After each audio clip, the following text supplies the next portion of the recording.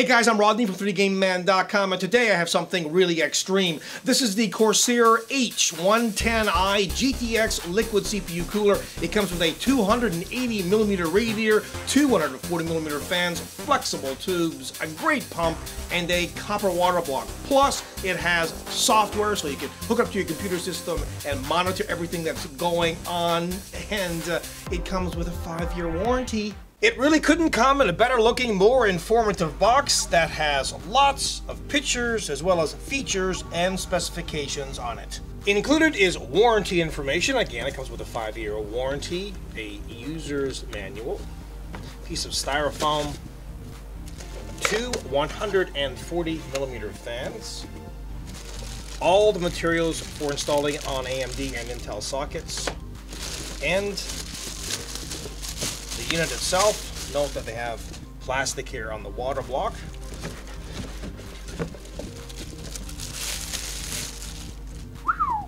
Sexy. Oh, and they also include a USB cable, which we can connect it directly into the motherboard, and this is for their Link software. Now, before I mount the fans to the radiator, let's go over the specs. These are 140 by 140 by 25 millimeters. The speed is 2,000 RPMs. The airflow is 104.65 CFMs, and the noise level is 40 decibels. And the 4-pin fan lead comes with a flat, flexible lead, which is great because you can tuck it away. They include all the bolts for mounting the fans on the radiator, and to be honest, it's a personal preference how you set this up. Some people like to intake cool air from the outside, while others like to mount the fans like so and intake air from inside the case.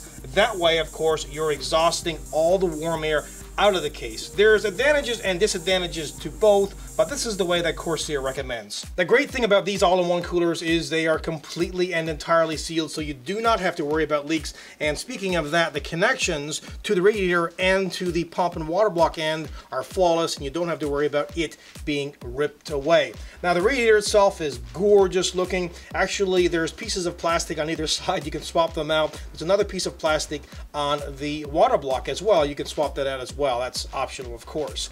The aluminum radiator is 280 millimeters, just incredible. So that in itself will offer more performance over, like, for example, a 120 and other smaller radiators that are out there. Of course, the disadvantage is you need to find a case that this will fit in. These tubes are braided and fairly flexible overall, not as flexible though as rubber. And look at this, a copper smooth solid base that will make excellent contact between it and the CPU. Plus, they have thermal compound already pre-applied, so this will take the guesswork out of having to apply it yourself. Now, there's a number of leads coming out of the water block. You've got a serial ATA power lead, the fan leads for both of the 4-pin fans, and this lead which gets connected into the 3-pin motherboard fan header. Okay, so let's have a closer look at the Corsair Link software. Yes, indeed, what you're staring at here is a picture of an empty case. So what's the good of that?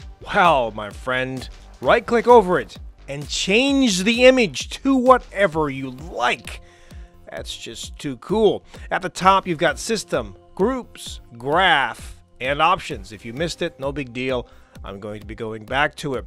Here at the top left, you've got the coolant temperature. This is not the CPU temperature, so don't freak out, and why would you? It's only 31 degrees Celsius, and the system is in quiet mode. Okay, I'm going to skip ahead a bit here to the groups and go down to the temperature of the CPU. Again, this is in quiet mode, and I have it overclocked to 4.5 gigahertz. I'm not going to get too much into my system configuration at this point, but needless to say, I am very impressed. Let's go back to system here. You've got all kinds of stuff here. You've got the head unit LED, which I'll go into detail now. Why not? So the LED on the head unit can be changed to just about any color that you prefer, or you can turn it off. There's also a really cool temperature feature. You can set the color for a high temperature, or you can disable it if you want to. Let's just say that I want the high temperature LED to be red, which makes sense, right? And if I lower it to 30C, just to show you, well, there you go. It will indicate that the system is really hot. That's cool. And also in here, you've got the pump speed, fan speeds, and other component temperatures and so on.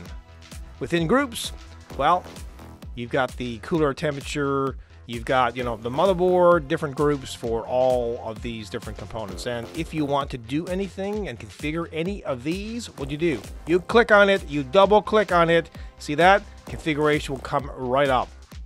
Boom, and you can make all kinds of adjustments in here. Graphs, all the different components that are in the list, you can put in this graph. Options, well, you've got all kinds of different settings.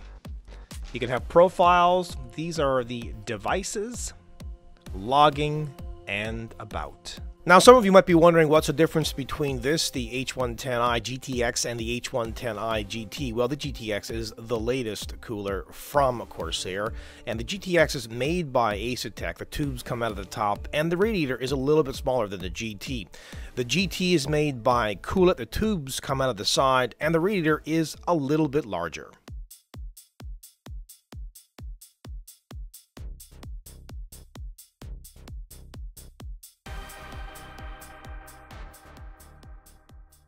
Now, there's no question, this is an awesome liquid CPU cooler, but is it worth the $150 that they're asking when you can get other AIOs on the market for sub $100? Well, what you're not getting from them is the performance that you're getting from this, and I think that in itself is enough to justify the cost. If you're overclocking, you need something that's going to perform, and this certainly does. And just to recap, this comes with a large 280mm RAM. Just make sure, of course, that you're getting a case that this is actually going to fit in, plus two 140mm fans. You can add more.